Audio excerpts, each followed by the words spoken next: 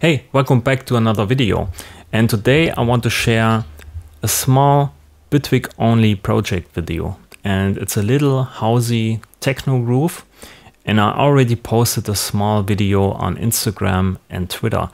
But I also wanted to make a small YouTube video or full-length video about it to show you some of the ingredients of this project. And as I said, this project is completely Bitwig based, so I only used instruments and effects from Bitwig Studio. So when you have a running license from Bitwig Studio 3.0, you can just open this up and run it. On some of the buses, I have a smart compressor installed, which I really like because it goes out of my way when I'm creating tracks. I just put this on, push this button, and it analyzes the signal and calculates all the right values for threshold, ratio, attack, release, and so on. And to have you covered when you don't have this installed, I will add a compressor by Bitwig Studio and copy all the settings, all the values over to the Bitwig compressor. So I leave the instance of smart compressor in, so you can use it when you have it installed, but when you don't have it installed, then you can use the compressor by Bitwig Studio as backup, the same settings.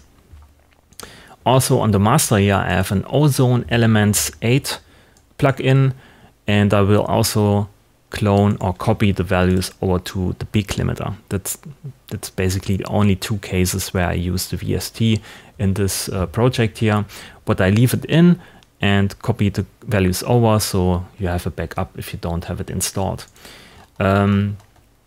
Also, I used a lot of modulation here.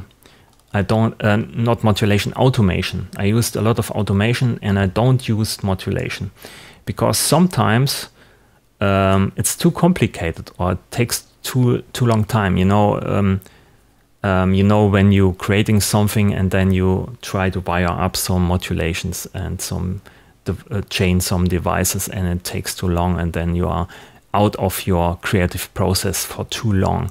So in this case here, for me it was faster just to paint in all the automation to have the exact right movements in the sound at the right point. So don't shy away from using the automation. It's also a great tool. You don't need to have complex modulators all the time or complex grid. For instance, here I have a pretty basic grid patch just for the plug sounds. It's not necessary to have complex stuff in your project all the time. And yeah, I wanted to show this in this case here with this project. Also with the polysynth, I have a lot of movement, and I just painted this in, and I just painted one clip basically. The rest is just copied over to all the other clips, so it looks more complicated than it is basically. And yeah, I just show you how it sounds.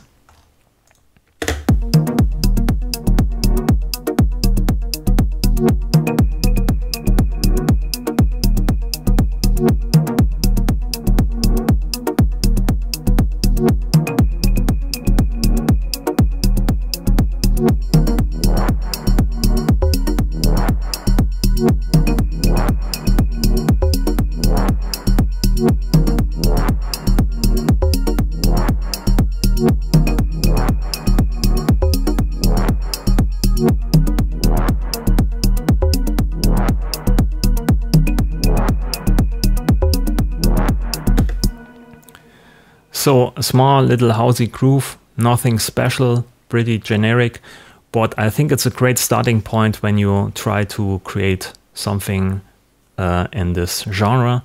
Then you have a nice starting point, everything set up, the right kick drum, you have a bass running, everything leveled out. You can just go in and paint some melodies, some chords, something like this. Or maybe you are an inexperienced producer, then you don't know how to create such sounds with the Bitwig internal instruments, then this is also maybe a great starting point for you. You can also go in and bounce out some stems if you need something for other tracks. That's also a possibility.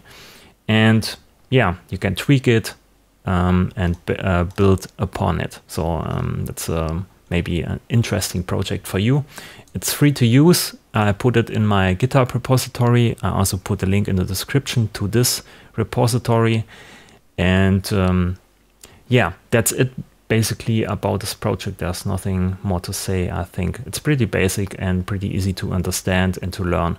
The second thing I wanted to talk about is this website here, bitwig.community. I already made a video about it, and it should be used as a start page where you go in and see all the links collected together on one page. And I recently added a small feature, which is this here, where I go to Twitter, take all the tweets from Twitter that contains the word Bitwig inside and put it here in a list. Also, I use RSS feeds where I use some selected RSS feeds to get the newest Bitwig news, forum posts, and so on. At the moment, there is Reddit, the Reddit forum inside where I get all the newest posts. My forum is inside, and I think I'll also use the bitwig.com site and some blogs, some music blogs, cdm.com, I think I used also. But I just scan for the word Bitwig. So when there is a blog post without Bitwig, with the word Bitwig, then it doesn't appear on the site. So when you next time go to Twitter and tweet something, make sure you put in Bitwig, the word Bitwig. You also can use @Bitwig, that's also working, or hashtag Bitwig. Then you appear on this site here.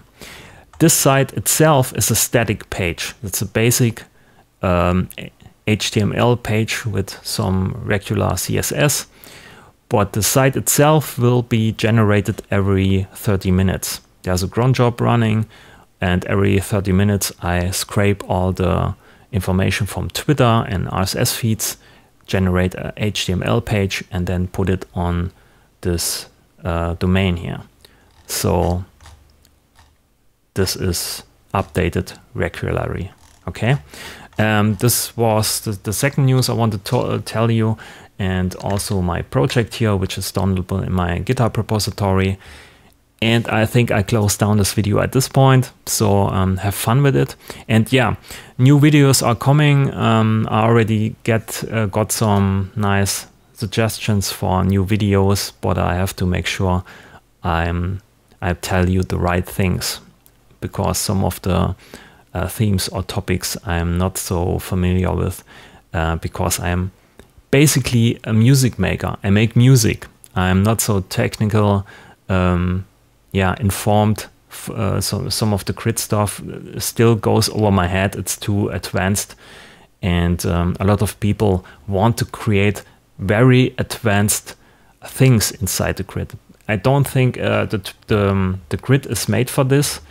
I think it's still made more for people that just want to create some sounds, and more like an advanced sound design tool.